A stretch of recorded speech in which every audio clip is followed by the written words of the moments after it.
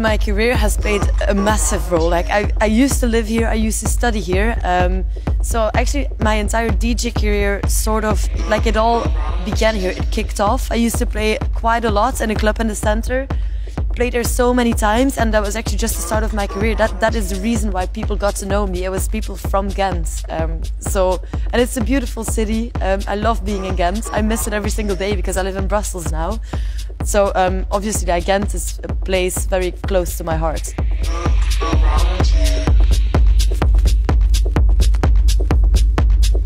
Well, I think the entire country of Belgium has played like a massive role, like back in the days, 80s, 90s, for the culture and the rave culture. Also Ghent. But like I didn't really realize it was such a big thing until like quite recently, like these last couple of years, because I started DJing more, started digging deeper in music and musical culture and history. It's pretty cool, because now, especially like bonsai music, it exists for 25 years and I am 25. And I just got the opportunity to make a remix or rework of one of their tracks. So it's so cool to see that everything is kind of coming back, and that, modern people and DJs alive nowadays, they just have such a big sense of appreciation for everything that's old and, the old stuff. It's our history, so we should be proud of it.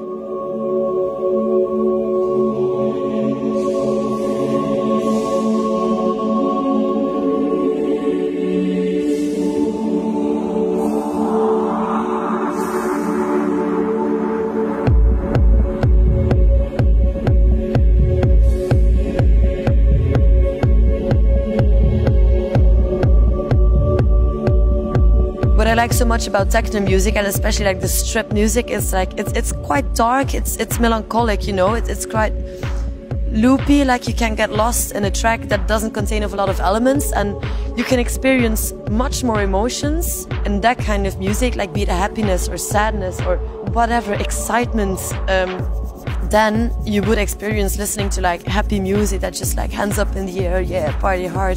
To me, it's not so interesting. I mean, when I look at myself in producing, I always just do like less is more. I love strip music. I don't like to use a lot of elements. So even if you have like a whole variety of options, I mean, I guess it gets kind of difficult to just pick out the right ones. But as soon as you figured it out, I mean, you can just go from there. I try to look for like the one like the hook of the track, and as soon as I found it, I just try and work with that, but I won't like look for lots of other layers to add. I mean, as soon as I've got it, I will try and make the best out of that one, instead of just keep on layering and layering and adding more and more and more elements.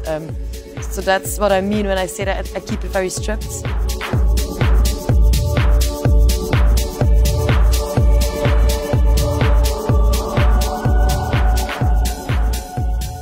I see myself more as a DJ.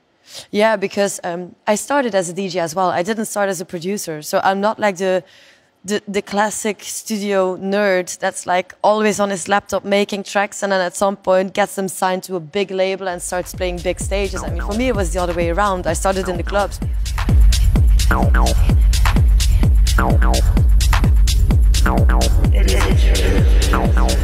I'm always nervous. Always in the beginning of every single year. It can be like, okay, if it's like a big festival like Awakenings, you're very nervous. If it's like a very small club with 300 people, still nervous, less nervous. It doesn't really go away, but I mean, as soon as you make like one transition and you see the crowd, and if the crowd reacts well, it gives you just so much energy and confirmation that you're doing well. And it's not like I get super confident. You will never see me like dancing behind the booth, like, yeah, come on people, come on, dance with me. Like I'm not like that. I'm just like one of the crowds, just on the other side of the booth. On the other side of everything that can be seen and everything that can't.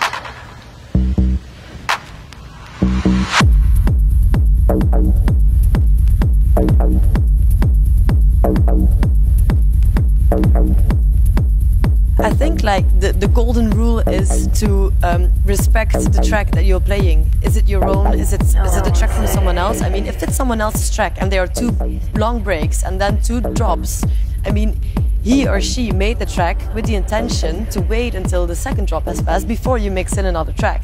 So I let the tracks play for as long as I can, like beginning to start, and like of course I can mix in say about 2 minutes. but I just try to respect the original track a lot and not fool around too much with effects, because I have like this Pioneer RMX 1000 that I use for additional effects.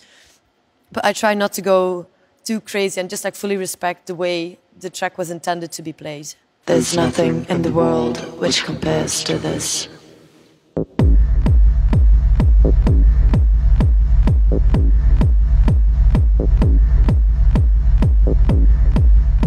I didn't expect this to be my life, so I'm just very grateful, and I'm just so happy that I love it so much. And of course I have bad days, you know, but in general I do love it so much, and it gives me so much energy.